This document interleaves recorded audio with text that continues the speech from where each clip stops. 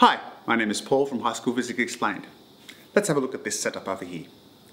I have here a piece of wire that is free to move like a swing. And I have it connected to a power supply. And part of that circuit, I've included this variable resistor, which allows me to alter the current flowing through it. And you'll see here also two bar magnets.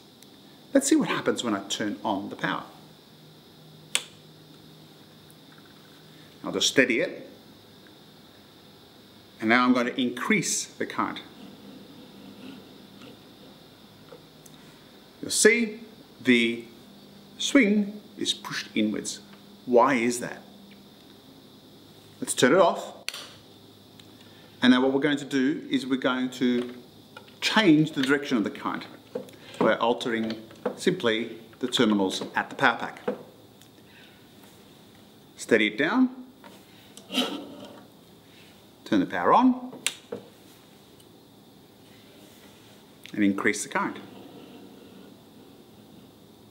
It swings out in the opposite direction. So why is that?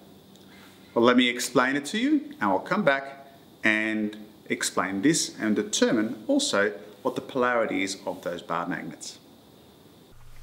So if we're going to examine the effect of a current-bearing wire in a magnetic field, that is, it will experience a force, we're going to need a magnetic field. And so I have here two representations of a magnetic field, and the top is going into the page and the bottom is going from right to left, and it's going to represent the same magnetic field. So imagine that the top one is basically your eye looking down that way, going away from your eye, so therefore into the magnetic field. The most important factor to understand is that in order for a current-bearing wire to experience a force, the current, or actually the charges in the current, must be moving perpendicular to the magnetic field. So if I start first of all with a wire that looks like this, then that of course is similar to a wire moving this way, so it's the same representation. Notice that in both cases the wire is parallel to the magnetic field. It will not experience a force. Now if I take this wire and place it in this magnetic field, you'll notice it's going from left to right. What would it look like down here? Well, it would look like this. In other words, it'd be going into the page here. Notice now we definitely have a wire perpendicular to the magnetic field. What if I take this wire and now place it at that angle? Now you may say, oh, that's going to change it because I've changed the angle, but if you look very carefully, this line is still perpendicular to the magnetic field line, so we're going to still get a maximum force. But if I place it down here, you will see that this wire now is not perpendicular to the magnetic field, but it's not parallel either. So in essence, what we're getting is only a component, and that is in this component, and in fact it would be in that direction, is the part that will experience the force. So you get a weakening of the force simply because we don't have it at exactly 90 degrees. So what are the variables that affect the strength of the force on the wire? Well, clearly we need a magnetic field. Secondly, we need a current. And thirdly, we need a certain amount of length. And then finally, we have the component of the sine of the angle. So putting that all together, the force that is exerted on a current-bearing wire is equal to the product of the magnetic field multiplied by the current multiplied by the length and multiplied by sine of the angle. That is the motor effect. The motor effect is when a current-bearing wire experiences a force in a magnetic field.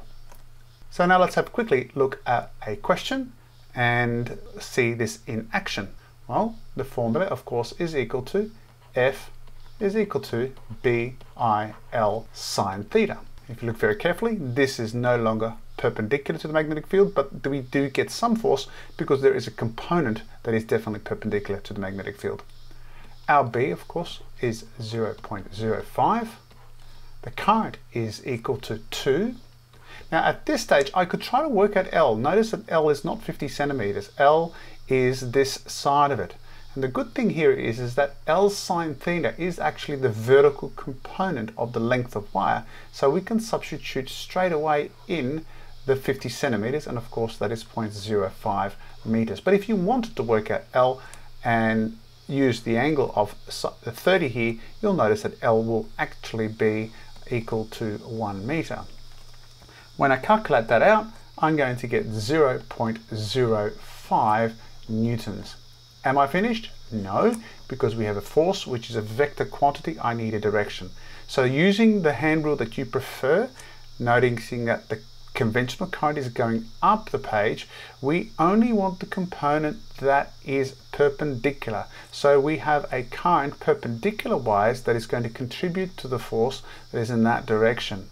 So using your hand rule, in this case I'm going to use my right hand, you're going to switch your hand, have your fingers going from right to left. My current is going up the page, your palm of your hand will be facing towards you. So in other words, the force is outwards.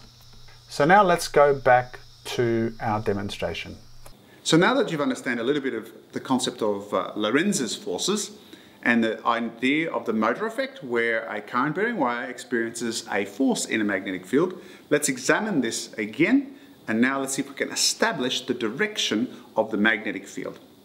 So I can use again two rules. I can use my right hand slap rule, or I could use left hand Fleming's rule. I'm going to use my right hand rule, but you use the rule that you're comfortable with. If you look very carefully, I have the black terminal connected to this side of my swing. That means that the current is going in from the red terminal from this point. So the current relative to you is going that direction. We know that the force that it is experiencing is in that direction. And so if you use your right hand, we use our thumb for the direction of the current, which is in that direction. And we use our palm of our hand to the direction of the force. You will see that my fingers are now pointing downwards. That means my magnetic field here is downwards, which means the top section here is my north pole and the bottom here is my south pole. And so I've just established, using my right hand, the direction of all three components: the current, the magnetic field lines downwards, and of course the force. Now, just in case you're using Fleming's hand rules, we use our left hand in this case, and the quick way to remind yourself in terms of the directions with left hand is think of FBI.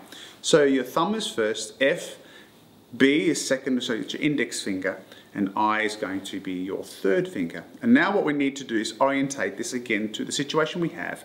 So again, the force in this case is going to go in that direction. So we're going to orientate the force in that direction.